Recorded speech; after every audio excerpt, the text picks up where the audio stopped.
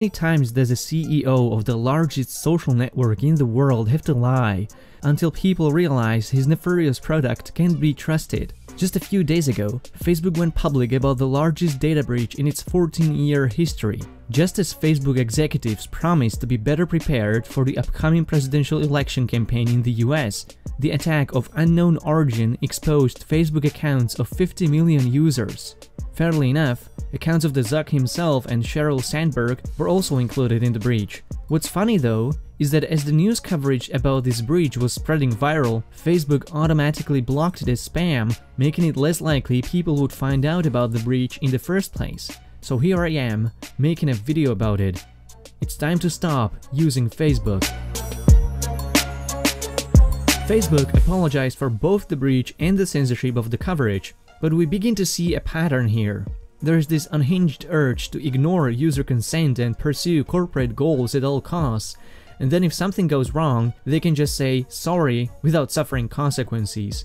Facebook apologizes to Texas newspaper for part of Declaration of Independence being labeled hate. Facebook apologizes for promoting a false story on Megyn Kelly in #trending. Facebook apologizes to Myanmar rights group. Apologizes for real name policy that forced drag queens to change. Apologizes for deleting free speech group's post on apologizes for breach of trust in newspaper. Apologizes for Facebook's data privacy scandal in full-page newspaper. Apologizes to US Congress. Vows Facebook apologizes to LGBT community and promises changes to real name policy.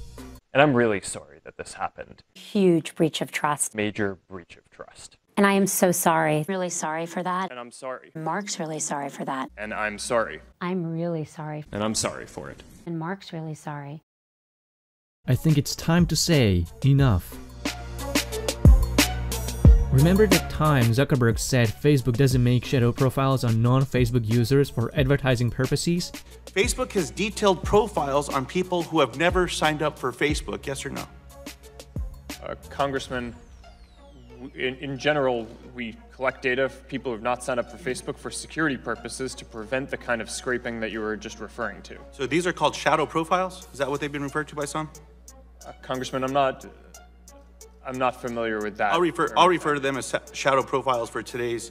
Turns out that was a lie. If one of your friends signs up for Facebook and gives them their list of contacts with their phone number included, Facebook gives advertisers ability to target your phone number even if you never used Facebook at all. And what's most hilarious is that Facebook will not let you see or delete this shadow profile because it would violate your friend's privacy according to Facebook terms of service.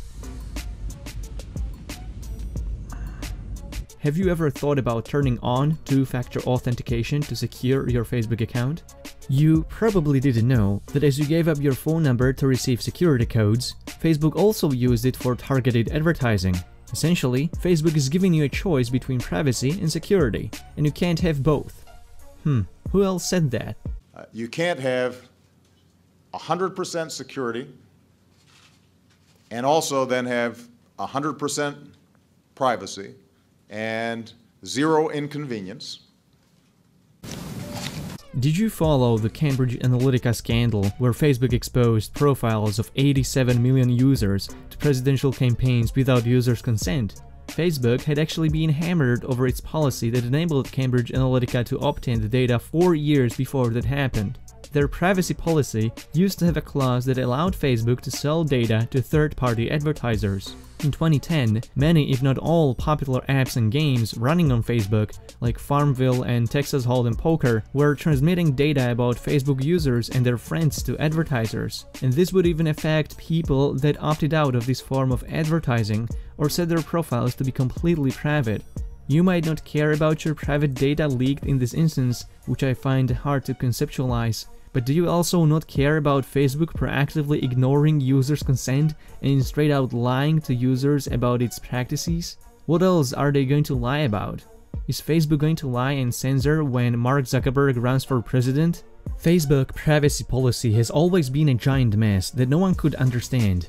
But even if you try to read through it, you would still not get the whole picture about what Facebook knows about you. Until just recently, Facebook have not only been collecting your Facebook site and app data, like chat messages, posts, likes, etc., but they would also obtain data you generated entirely outside of Facebook. And not just outside of Facebook, but outside of the entire internet. Have you ever signed up for a loyalty card in a brick-and-mortar retail store? If you gave them your phone number, Facebook collected that information and tracked your purchasing history for targeted advertising.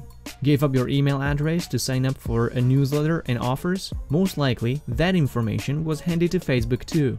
And if your email address in the newsletter matched with the email address on your Facebook account, you were bombarded with relevant ads based on collection you might have never even imagined was possible. Facebook can never be trusted what they say about protecting your privacy.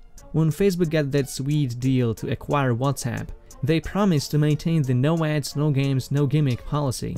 Not anymore. Facebook admitted they will use WhatsApp data to target ads. WhatsApp was essentially a money-losing, giant, global registry of phone numbers that was apparently worth $22 billion.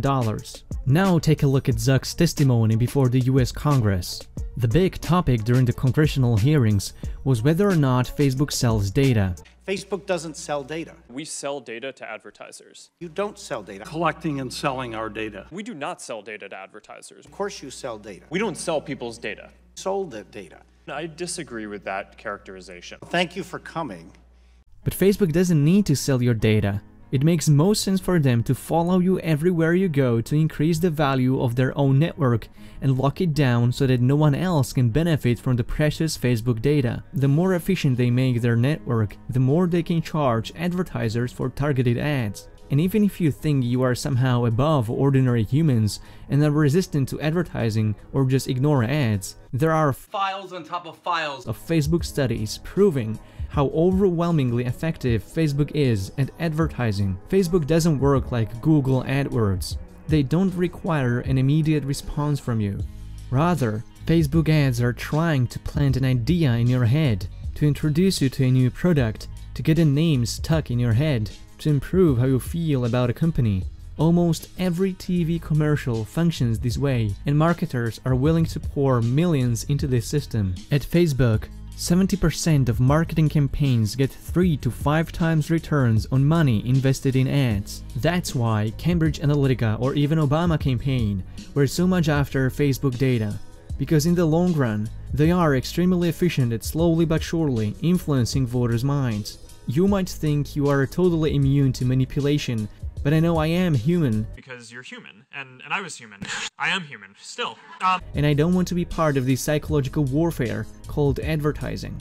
I'm not even gonna get to all the shady stuff Facebook is involved in. The list is too long for this video, and I guess if you still want to hold on to your Facebook account, I don't know what else would change your mind. But Facebook does one thing that's absolutely disgusting. Social experiments. Mary, nice to meet you. Fuck you. You just got pranked, bro. On top of the list is the emotional manipulation experiment. In 2014, Facebook actually proudly admitted to actively change content on newsfeeds of 689,000 users to measure how much they can manipulate their emotions. It turns out that Facebook was very efficient at influencing how people feel by changing the amount of emotionally negative or positive posts from their friends. Facebook never informed the users about the experiment, quite possibly breaking the federal law requiring signed written consent from users and approval from Institutional Review Board. And the execs at Facebook even refused to apologize. In 2010, Facebook was experimenting with influencing real-world voter behavior of more than 61 million users. The result of the study concluded that political messages directly influenced self-expression, information-seeking, and real-world voting behavior of users who received them, but also the users' friends and friends of friends. The effect of social transmission on real-world voting was greater than the direct effect of the messages themselves. Then in 2016, Facebook decided it would turn off visibility of news coverage in 6 random countries to measure the impact on democratic discourse. Turns out that impact was pretty huge, as percentage points of views fell by double digits overnight for most publishers. What a great schizophrenic idea to combat fake news. And speaking of fake news, you can never trust the content you see on Facebook. The platform claimed the monopoly on truth and is implementing policies that censor content and entire groups left and right. Mostly right. Zuckerberg himself openly promises to be better at policing the platform, effectively giving people directions what they can and can't think on the network. That means that we need to now take a more active view in policing the ecosystem. Imagine the effect this is going to have on a new generation for which Facebook is the gatekeeper to the entire internet. How carefully selected portions of information they are going to be served in order to create perfectly docile population. In 1970s, we were promised to have a colony on Moon by now. Instead, we got Mark Zuckerberg's version of the world. Facebook, a corporation that evades taxes, manipulates people, censors speech, filters information, invades privacy, corrupts our politicians, perpetually deceives, and its CEO wants to be the president of the most powerful country in the world. There aren't any more red lines Facebook needs to cross. Mark Zuckerberg's corporation is over. We don't need it, we never asked for it. It does more harm than good in the long run. It's time to stop Facebook.